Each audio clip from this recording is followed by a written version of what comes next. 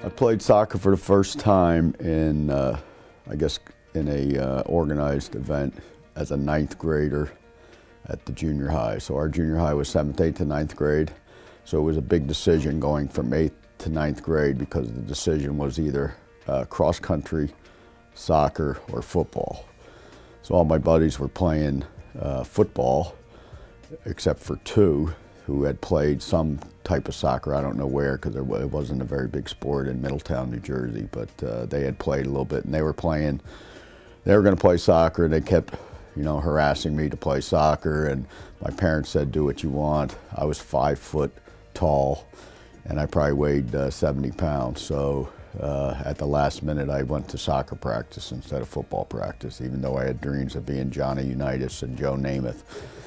And the second week, I think the coach threw me into the goal, even though I was the shortest guy on the team, because I could catch the ball. I could jump a little bit even then. So my first year was spent picking the ball up out of the goal after teams annihilated our team. So that's where I started in school soccer, and I did it all through high school so I could stay fit and get ready for at that time, my first love was basketball. Actually, my second love. My first love was baseball when I was really little, and then basketball, and then soccer. So going to college, and I played, I went to the Air Force Academy at first, and I thought I was going to play basketball there, and I didn't.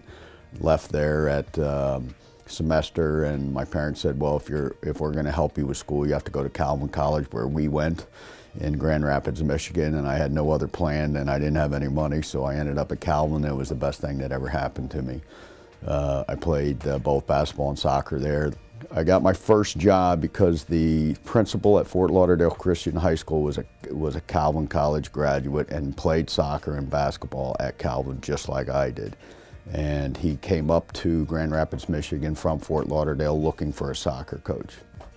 So his first call, obviously, was to Dr. Zeidema in the phys ed program, because he was the soccer coach, and he asked him, do you have any seniors that are capable of starting a soccer program? We're dropping football at our school, and we're going to start soccer. And Dr. Zeidema said, I have just the guy for you. He was hired as our athletic director, and we knew he had soccer background, and we had football at the time. He was very serious and very organized and very passionate about the sport. We could tell that from the beginning. It was a perfect job for me because I got to coach the two sports I liked the most, and I was my own boss. I was the AD, didn't have anyone hovering over me. The principal and I got along really well. He let me do my own thing as long as I was within some boundaries, and by the end of 10 years we had some really good teams in basketball and soccer, because we had a program from 5th and 6th, 7th and 8th, 9th and 10th, and of course the varsity, and I had a hand in all of those sports, and had some good coaches who had shared the same kind of philosophy that we're going to develop skill, how to play together, those kind of things. And that culminated in soccer with the state championship. And looking at the cupboard at the time, there was nobody coming up in either basketball or soccer. So we were really successful that last year, and that kind of forced my hand, and I decided to go back to school. Eric had a grad assistant position, and that's how we were able to get him through to get his doctorate, to be able to coach at the college level. My wife and I and our oldest two boys, Cole and Coton, I guess Beverly Hillbillied it all the way to Albuquerque, New Mexico with a moving van and my truck with Sheila's car towed behind, and we just picked up and moved, sold everything we had in Fort Lauderdale, and I had an assistantship at the University of New Mexico, and did all my coursework in the 2 years while we were there, and Sheila worked at a local hospital. We drugged the boys wherever we went, so they spent a lot of time in the gym with me. She would drop them off at the end of my teaching schedule, and then I'd have them for the rest of the day. And my advisor for my dissertation and for graduation was Dr. DeGroot, and Dr. DeGroot graduated from Monmouth College right up the road here, and he went to school with the head of the physical education program, Dr. Tucker, at Loras College in Dubuque, Iowa. So one phone call got me an interview when they opened up the soccer and a teaching position in sport management at Loras College. So again, you know, someone knew someone and took a chance on me, and I spent 5 years at Loras. And in the meantime, Quinn and McLean came along, so we ended up with 4 boys. And when we moved down here, they were all small yet. And so after 5 years, I came to Western. We loved it there. It was a great experience for us, but he did want to develop more, and he wanted to be able to provide scholarships. And that was his dream, I believe, to coach Division I level. And because he had the teaching experience and his doctorate at that point in time, he was able to, and we were grateful to be able to come to Macomb and coach Division I. I almost quit the first year. It was even more different than coaching the kids at Loras, and I wasn't happy. But some of that was because I had trouble with the first team. They didn't think I knew what I was doing. They didn't want to play for me. They were, you know, the other coaches' players didn't really have time to recruit because I didn't get the job till March.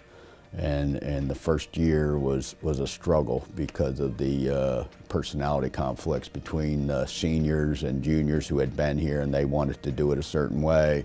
They played it differently, and my style was way different than the way they wanted to play. So that first year was difficult. We were pretty good, but we didn't win a lot of games. I think we were 7-12, something like that. But we hung in there, and our kids were happy. And my wife was happy because the kids were happy. He would let us travel with him on buses and vans, and we'd pretty much just do whatever we wanted, because he was always with the team and whatnot. So bus rides were always fun. Be crawling around on the floors underneath the guys' feet, and they'd be lifting us up above their heads, passing us around the bus and stuff. So it was basically just recess at first. You get to know a lot of guys over the years, and so I can't tell you how many hundreds of players I know from, you know, the Western teams back in the late 90s, early 2000s, and you know, and to know all those guys and to be around the program, I think it made it that much more fun when I was able to put on the jersey. It was a lot of fun. You know, I grew up watching Western play.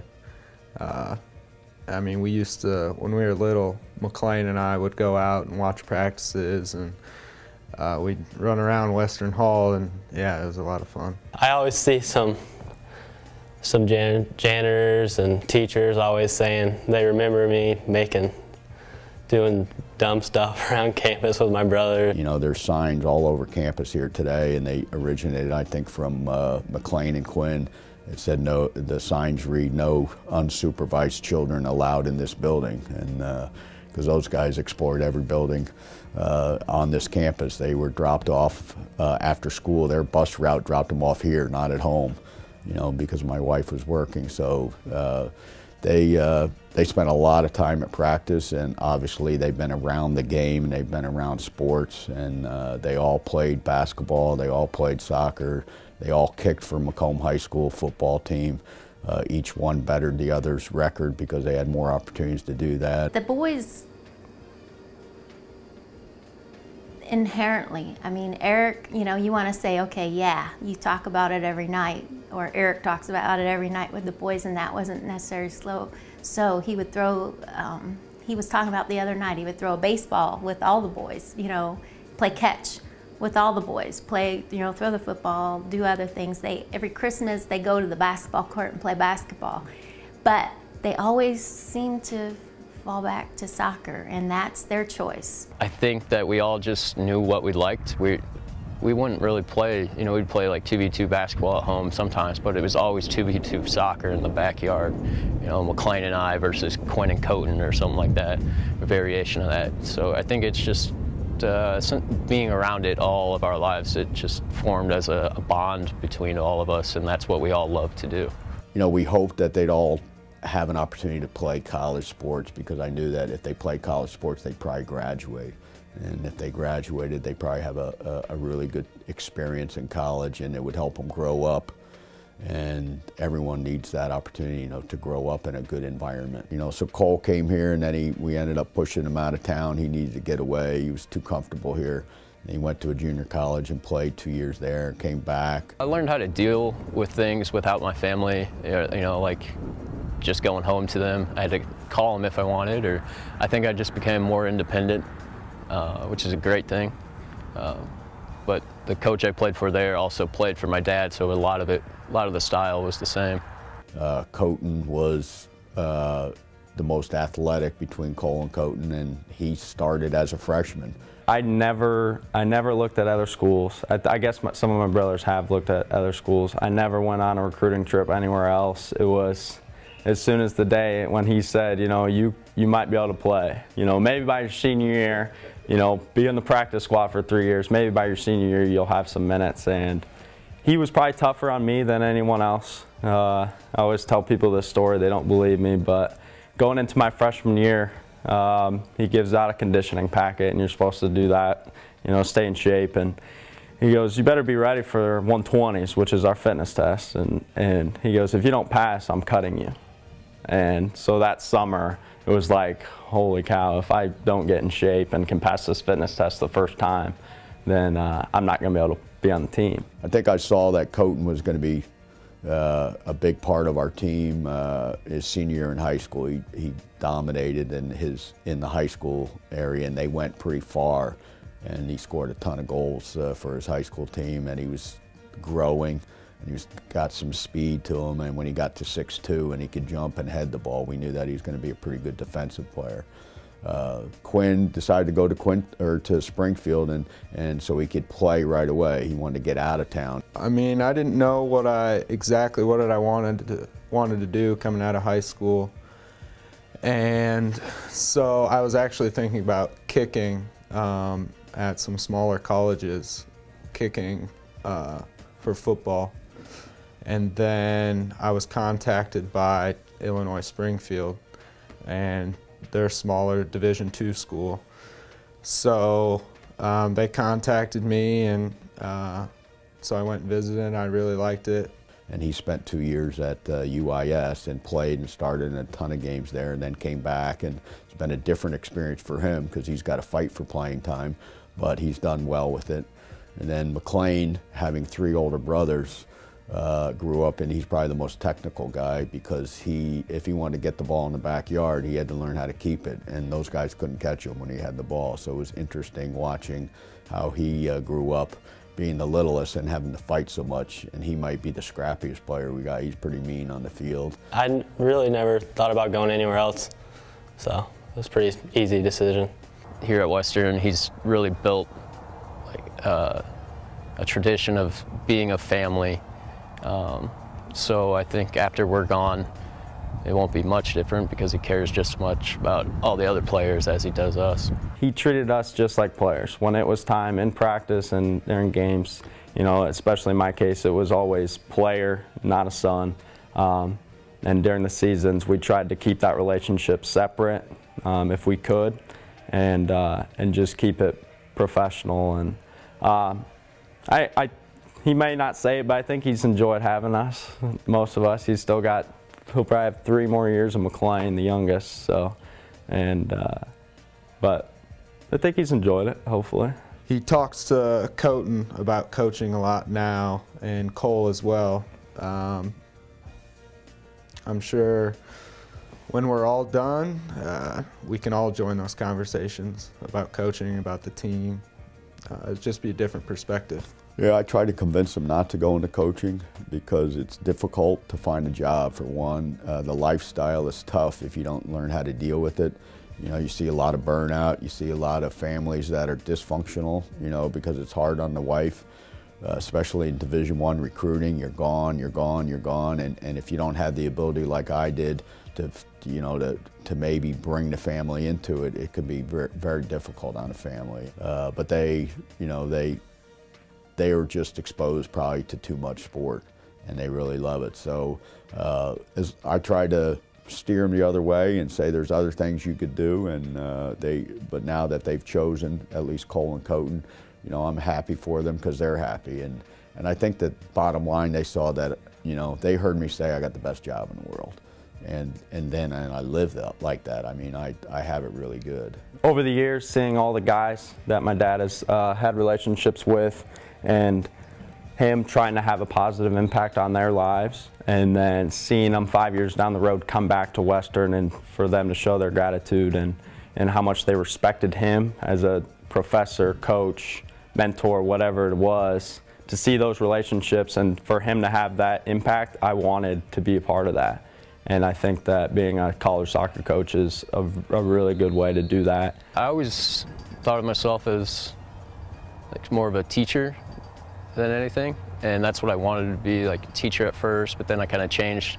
I just want to coach now, put all of my time into that.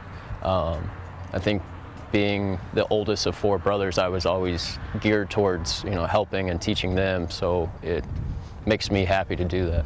I would like to coach, probably at the high school or club level though. I don't think I would coach at the collegiate level. But yeah, I would definitely like to coach some younger ages. I have no idea what I want to do, but not coaching. That's not who I am really. I don't think I can coach, but I'm in construction management right now, so we'll see how that goes. It's been nice to see them find the same niche. And we'll see where it ends up, you know, for Cole and Coton. Quinn and McLean, I don't know what'll happen with them, you know. McLean, he talks different things all the time, you know, and I don't know if coaching is in his future. Quinn, I could see Quinn coaching for sure, but you know, he's majoring in physical education, so if he gets a teaching job, I'm sure he'll want to coach. So we'll keep track of them, and I'll help them if I can, but the biggest thing is if they're happy, I'm happy. We have high expectations, and we are passionate about life and about each other, about soccer, about friends and family, and so hopefully that passion lives on. I don't know, I don't usually think about that, what people think of our family, but hopefully they see us as respectable, hardworking people, and that you know, we're going to treat people with respect and high demanding, obviously, of our, you know, our student athletes in terms of me and my dad, and but just respectable, hardworking people. I hope that people see us that way. I would say hardworking before all. I mean, as long as they see that we work hard, I think that's the most important thing. Other than that, I don't care too much. But we work hard for sure. We're honest when we take responsibility for our actions. Good characters, good people, I guess. I want to say it doesn't really matter, you know, because we know who we are, but we'd like them to think of us as good people. Hardworking, honest people that are loyal, that made a difference in someone's life maybe, somehow. So if that happens, I guess we'll all be happy.